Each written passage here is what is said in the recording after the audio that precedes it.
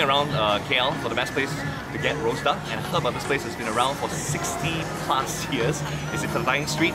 There isn't even a proper stall, it's just a little stall at the side, and you can't even sit down, you just have to tapao and go somewhere else to eat it.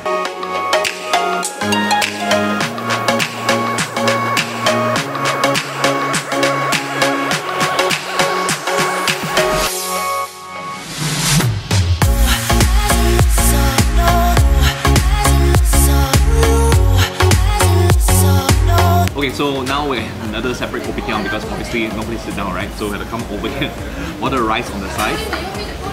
This duck is super fragrant. I wish you could smell it.